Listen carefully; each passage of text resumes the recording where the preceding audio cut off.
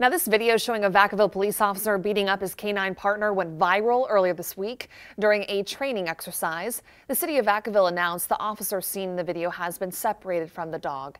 The city says it's reviewing its canine training program. Now, the dog was checked up by a veterinarian and seems not to be injured.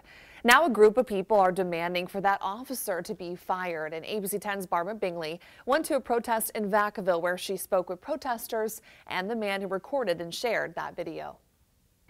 Protesters gathered at Vacaville Police Department this afternoon in response to this video, in which it appears a police officer punches his canine partner. I was just outraged. I have never seen that kind of abuse. Sarah Peavy, the organizer of the protest, says as an animal lover and the daughter of a military dog trainer, what she saw was not right. I would like that officer to be removed from the force. I was shocked for at least a minute, 40 seconds to a minute where I could just what is this? The man who shot the video, Roberto Palomino, actually came out too. He explained that he had heard the dog yelping while he was at work. Didn't know what to do.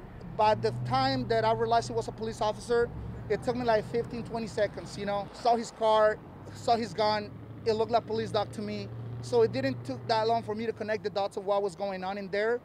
I was just watching sure if it was right. He says he came out to thank the protesters as he's gotten a lot of mixed comments on how he went about sharing the video that has since gone viral. It's been a whole trip to me from Monday that I recorded the video till Monday night that I decided to post it. Took me a lot of time to reconsider what should I've done or not. He says he stands by what he did and that it wasn't about showing a police officer in a negative light, but to get answers and to help the dog if what he saw and recorded was in fact wrong. I'm no one in this community to tell an officer what he should do and he should not. I'm just a citizen. According to the Vacaville City Public Information Officer, the officer who is seen in the video is no longer the canine's handler, and the dog did not suffer any physical injuries. And the dog is now under the care of a third party outside of the Vacaville Police Department.